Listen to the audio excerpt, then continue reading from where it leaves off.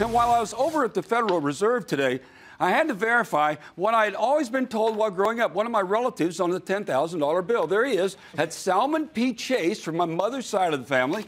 He was the Secretary of Treasury under Abraham Lincoln and is verified by my great aunt.